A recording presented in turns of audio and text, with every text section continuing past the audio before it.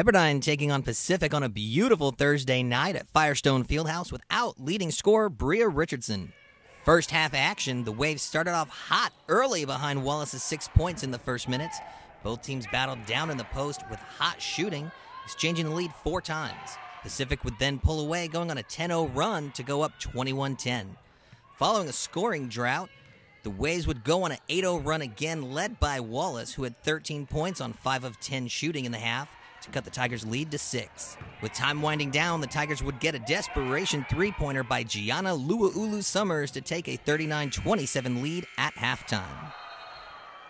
Second half action, Olivia Gumike keying a 6-0 run to cut the lead to single digits.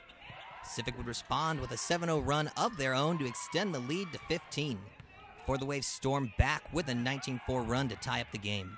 Towards the end of the game, Pacific would go to the free throw line multiple times, and despite shooting 41% in the half with a career night by Agumike, the Waves fall to the Tigers 63-59.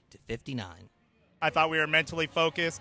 I don't know what we were down at one point, but the girls came back, fought it, they hit a lucky 3 at half, which kind of changes things a little bit. But again, I think we came out, did a really good job of staying within the game plan, being very physical, attacking on offense. So I was happy with it.